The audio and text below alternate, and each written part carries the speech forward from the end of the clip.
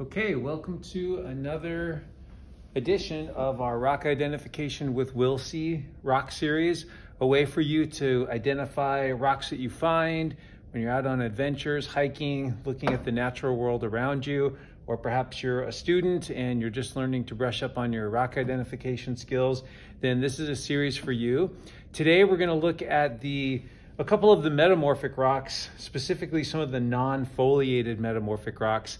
I think this will be the last in this series, at least for now. If I decide to do some other rock types later, I may add them. But at this point, we've covered minerals with another series. We've covered an introduction to rocks, igneous rocks, sedimentary rocks, metamorphic rocks. So I think this will conclude at least the more common types of rocks that you're likely to encounter out there. So we're gonna go ahead and get started here with our notes, as we often do.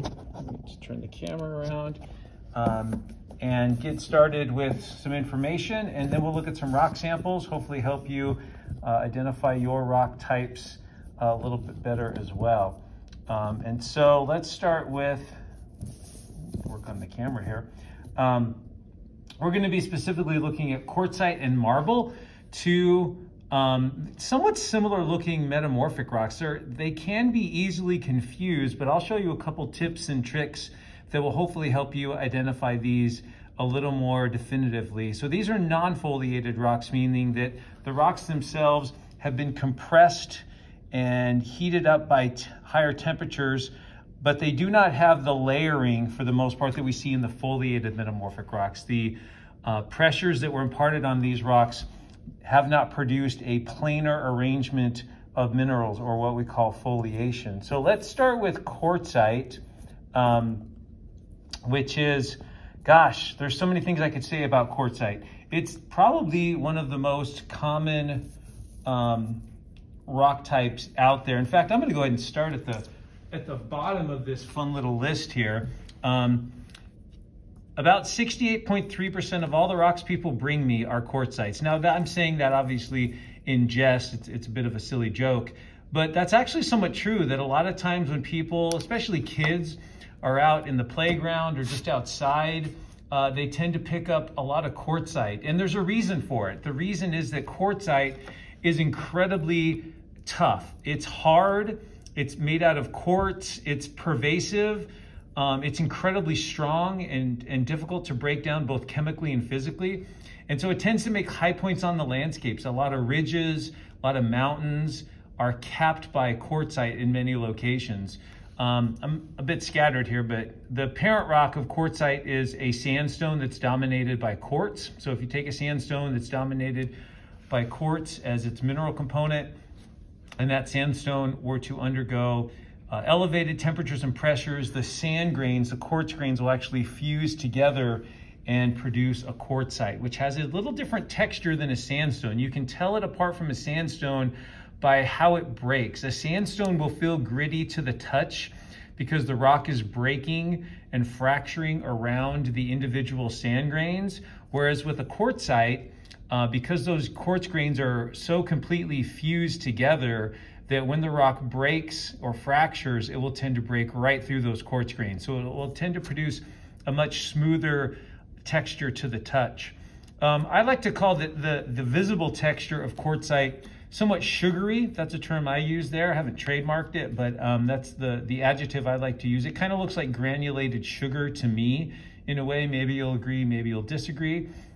And then quartzite comes in a variety of colors. There's just, I've seen quartzites almost in any color in the rainbow. You know, like a lot of rocks, they'll tend to be a lot of more drab colors, but reds and greens, all sorts of colors are possible. So let's go ahead and look at a few samples of quartzite here. I've got several. Let's start with this one here. And this might help with us identifying the sugary texture a bit.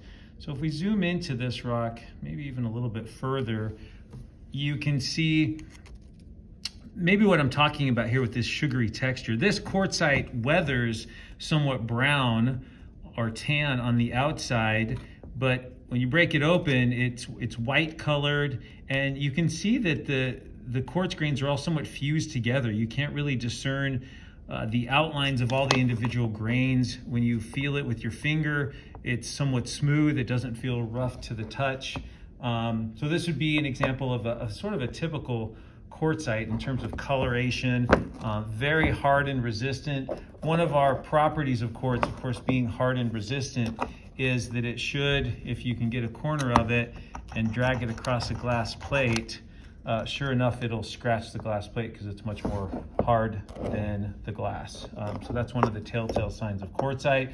Just a couple other ones here. Quartzites tend to often form rounded river cobbles. So if you're collecting a lot of river rocks or rocks at the ocean or beach or any place where rocks are being tumbled together and smashed together, you're likely to find quartzites in those locations. Could be a high energy lakeshore, like a shoreline along a lake. So these are typical quartzites as well. This one actually has some pre-existing bedding in it. So when it was a sandstone, some of the bedding has been preserved in it as well. These two have not been broken open, which is a good way to see that sugary texture, but you can be pretty confident with these that these are quartzites. Might be confusing a little bit to some degree with chert or quartz the mineral. Quartz the mineral is going to have more of a kind of a waxy luster to it. You definitely won't see the sugary texture that we saw on the interior there. And so some other quartz-rich rocks you might confuse this with would be things like quartz the mineral, or even perhaps a chert, which will break a little differently. Here's another one with, again, the sort of sugary texture.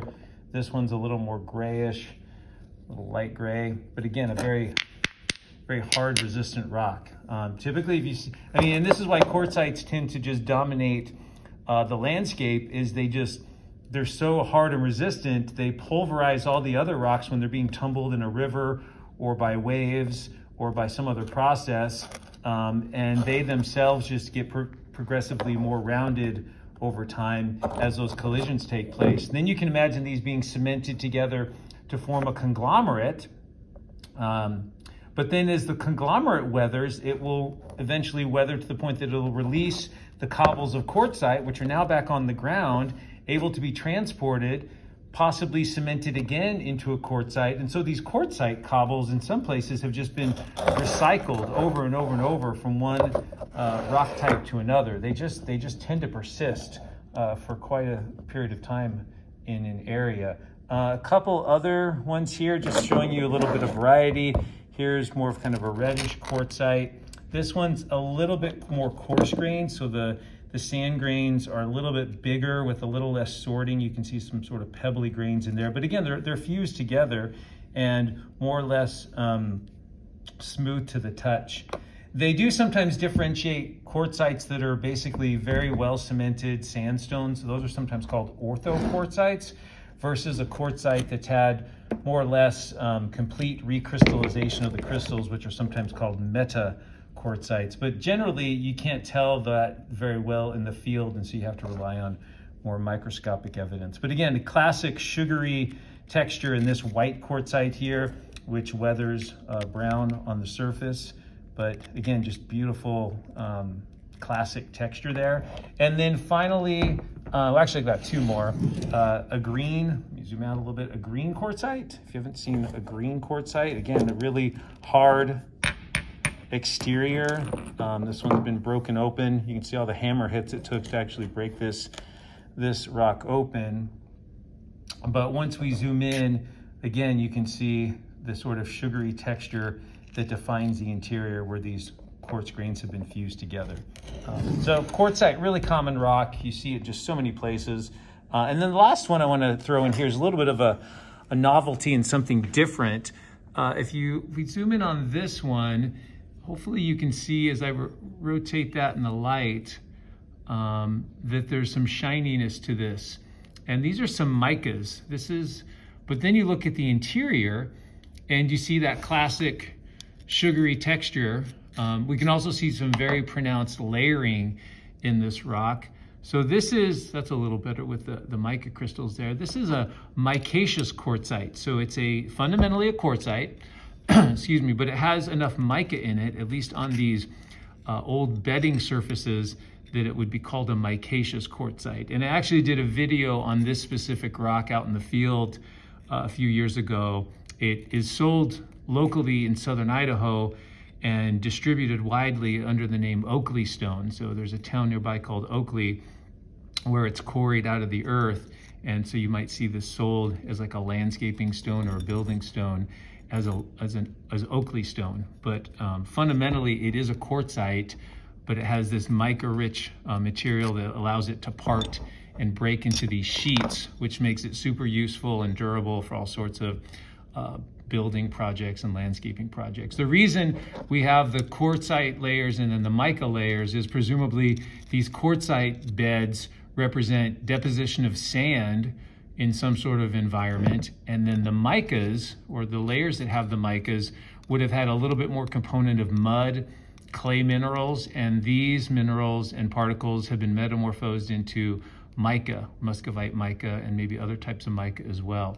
And then it would have more deposition of sand, which would form quartzite. And so it's this sort of cyclical bedding between sand and mud, if I had a whole stack of this, that allows it to split into such nice sheets there. So there's some quartzites, some Oakley stones. Let's just pull the paper over here and move ahead with our next rock we're gonna focus on, and that is marble.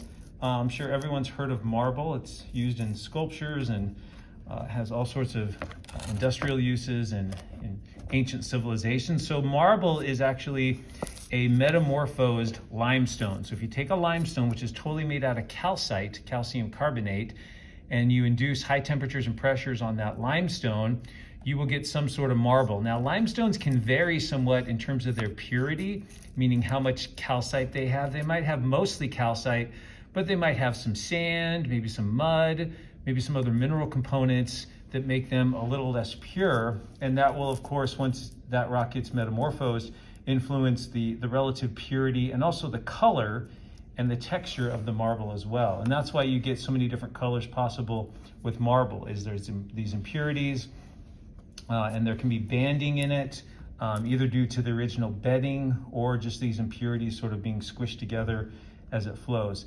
Marble has a more crystalline texture than quartzite. So if you compare two closely, you'll see that marbles tend to have larger crystals and it's more reflective. And that's because calcite, remember, as a mineral, has cleavage planes, and those cleavage planes reflect the light. So as you rotate any given marble in the light, you should see reflections off those cleavage planes. It helps you identify that as being a marble, or at least a rock containing calcite.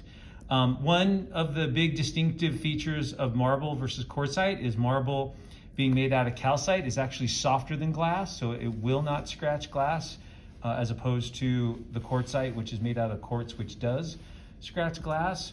And then I threw this thing in because it's a bit of a personal irritant when it comes to countertops and some of the stone that is used in the commercial stone industry. A lot of things out there being touted and pitched and sold as marble are not actually marbles. They just have the texture of what someone thinks a marble should look like. And so there's other rock types or synthetic materials that are touted as marbles when in fact they're not actually the real deal. So, okay, so let's look at a few pieces of marble.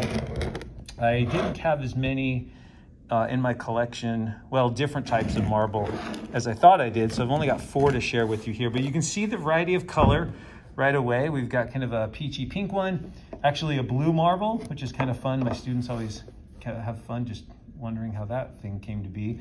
Kind of a classic pure white marble, and then one here in the foreground that's a little bit more gray. But the common denominator in all of these rocks is if you rotate them in the light, you should see some reflective surfaces because it contains, again, those calcite crystals. So all those little reflective surfaces, as I rotate that, is telling you that the component of this rock contains cleavage planes, and also giving you an indication of relatively how big those crystals are. You can see a nice one right about there when I rotate it in the light. So you can see the relative size of that, maybe half a centimeter or something like that.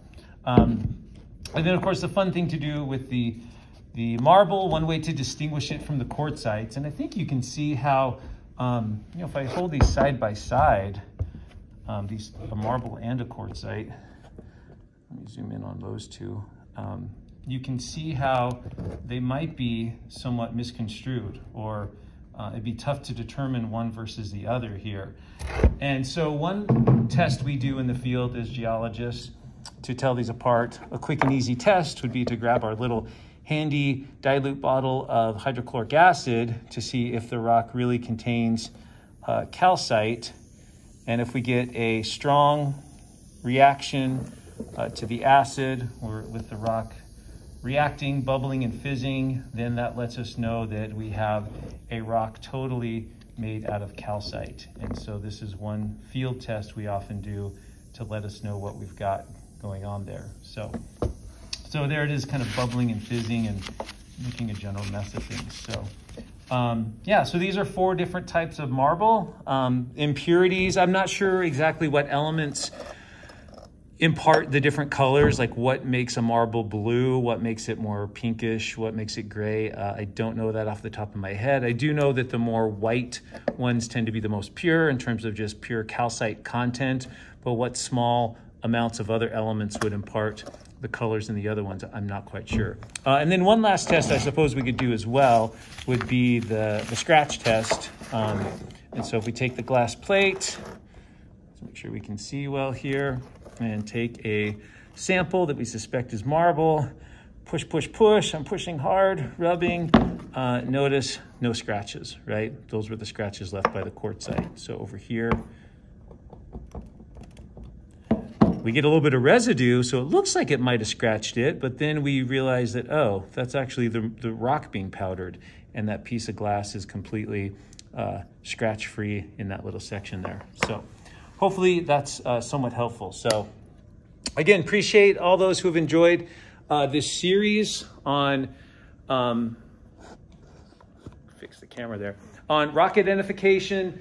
I've got a couple other ideas. There's some other minerals. I might go back to the mineral series and add a few more of those.